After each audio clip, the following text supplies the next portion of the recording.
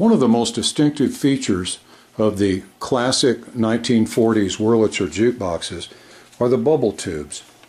I think it's the first thing that people notice about them. So today I thought it might be interesting to take a little time and try to explain what they look like and how they work. First off, they're not filled with water, as I've heard some people say, but instead it's an organic solvent called methylene dichloride. It's an unusual chemical used in paint strippers. It's supposed to be carcinogenic. It's very toxic, but the main reason that we use it is that it boils at 103 degrees Fahrenheit, which is a very low temperature. Bear in mind, water boils at 212 degrees. The methylene dichloride in its natural state is crystal clear, has no color. When these tubes are made, however, an amber dye is put into the dichloromethane to make the bubbles more evident. Now let's take a trip out to the workshop where I have one of these straight bubble tubes out of a jukebox. We'll take a close look at how it's made, and then I'm going to hook it up and show you how they're made to boil in the jukebox, and we'll monitor it while it boils. We'll check the temperatures and we'll see for ourselves how Wurlitzer bubble tubes function. This bubble tube is one from the lower parts of the front door of a Wurlitzer 1015. Like all bubble tubes, it started its life as a piece of 1/2 inch diameter glass tubing, in this case, about 30 inches long. The end down here is sealed. Then some semi-transparent crystals are placed in here to generate the bubbles when this bulb is heated. And then this area is pinched in here to restrict the crystals to the lower part down here in this bulb.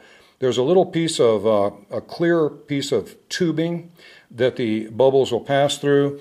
Then they'll travel up the glass rod until they reach this upper area. And you notice there is an empty place up here at the top to allow for the expansion of the dichloromethane. The end of the tube, after it's been filled with the fluid, is heated and melted, sort of like a Dairy Queen ice cream cone at the end here, little curlicue.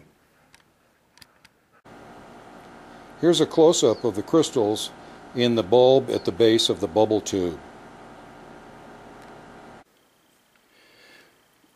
Now we have to have some method of heating the bulb so that the dichloromethane can reach its 103 degree boiling point. And that heat is provided by a simple tubular ceramic resistor. In this case, a 2,500 ohm resistor. And the bulb is going to fit into the resistor like so. You notice though that the fit's very loose, very sloppy. Now to get the dichloromethane up to 103 degrees quickly, we need to do something to force the tube tightly against the side of the resistor.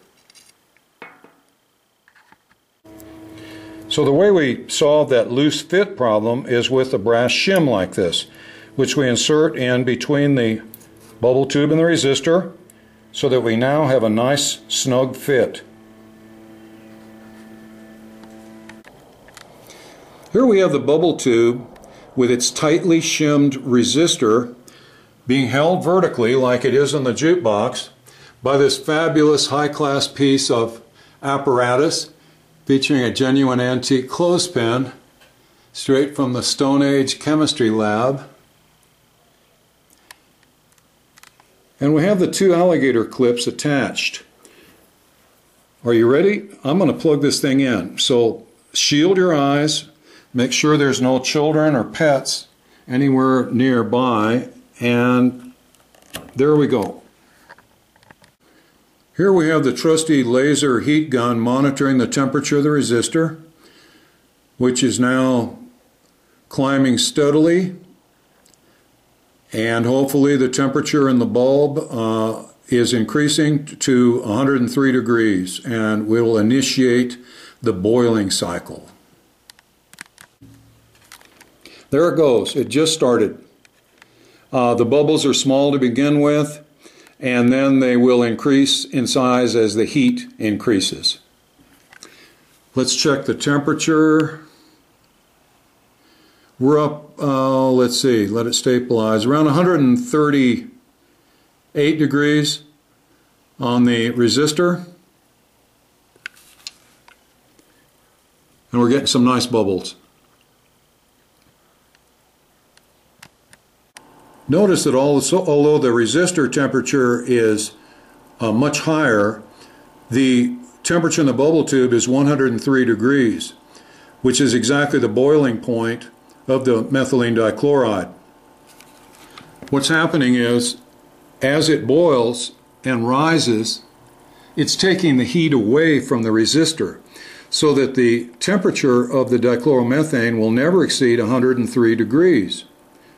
It also, because it removes the heat from the resistor, keeps this area down here from overheating and damaging the bubble tube or the resistor.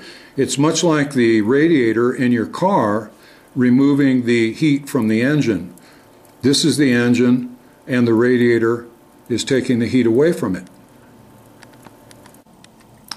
Well, there you have it. That's how Wurlitzer bubble tubes are made and how they work. And I hope you found this interesting and informative, and that you will stay tuned for future videos in which I probe the mysteries of vintage guitar amplifiers, vintage jukeboxes, and other mysterious devices. Thanks for staying tuned, and I'll see you again soon. And so it's good night from Uncle Doug and Rusty the Wonder Dog.